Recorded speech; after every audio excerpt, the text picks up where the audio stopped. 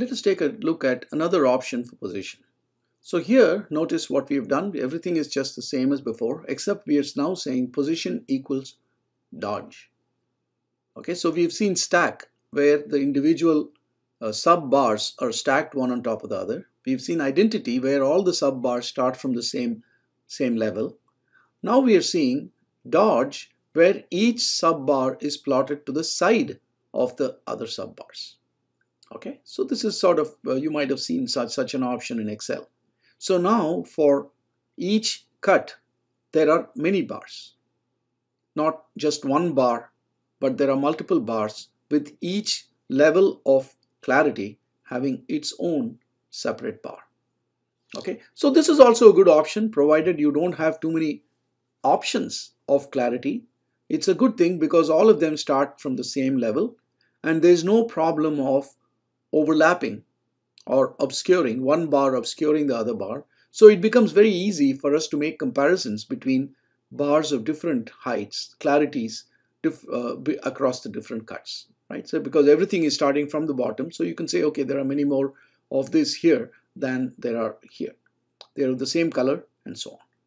So that's what position dodge helps. But of course, dodge is not very useful if you don't have, if you have too many values of the fill. You know, like you've got this itself already is pretty high.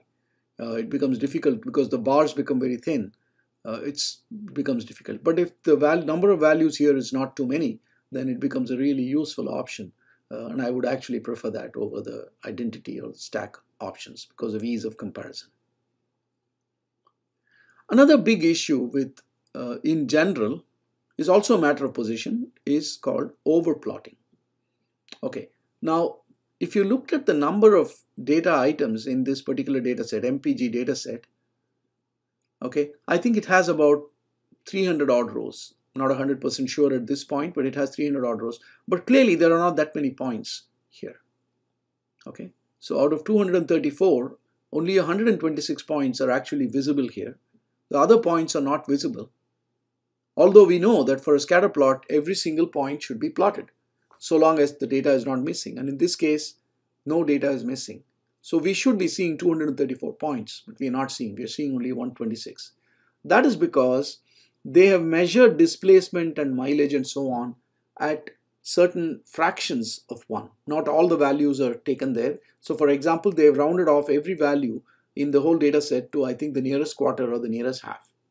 Okay, so because of that, many points are actually overplotted, meaning it is possible that right here there might be 2 or 3 points sitting underneath. And what we are seeing is only the last point, because all the displacement and highway values are exactly the same for many of them. So there is overplotting. Okay, so when you suspect that there is overplotting, you have some options. You can do this thing called position equals jitter. Right, so this is our original plot with overplotting. And if you do this option of position equals jitter, right, jittering, you can see that jittering means the thing is shaking a little bit. So what R is going to do, ggplot is going to do, is to add a little bit of a random value to both the X and the Y coordinates. Okay, so it's not going to plot the points exactly as they are in the data set. It's going to move them by a very small factor, not by a lot that it's misleading. It's going to jitter them around by a little bit, and then you start seeing more data now. Okay, so here there was overplotting. Here almost all the overplotting has been removed because it's very unlikely that for 2 points the system is generating the same amount of random jitter. That's extremely, extremely unlikely. So now we are seeing more points. In fact, we should be seeing all the points in this plot.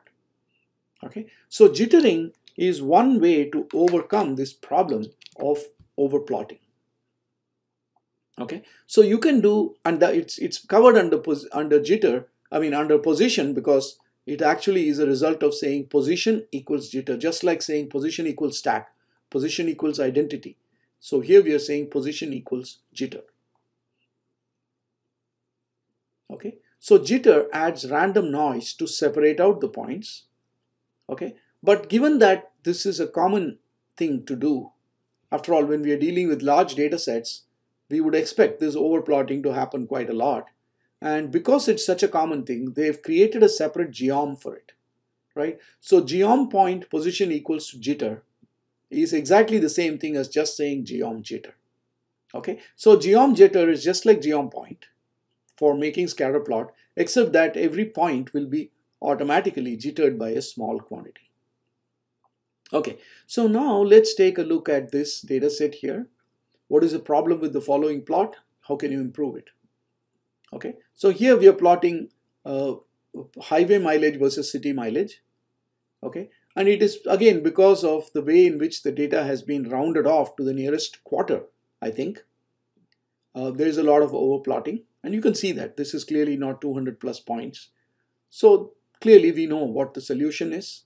Solution is position equals jitter or geom jitter. Okay, so if you said geom jitter, you would get this. This is revealing so many points that are hidden in this case. Okay, so again, this is part of how the points are positioned, and therefore it's part of the position topic.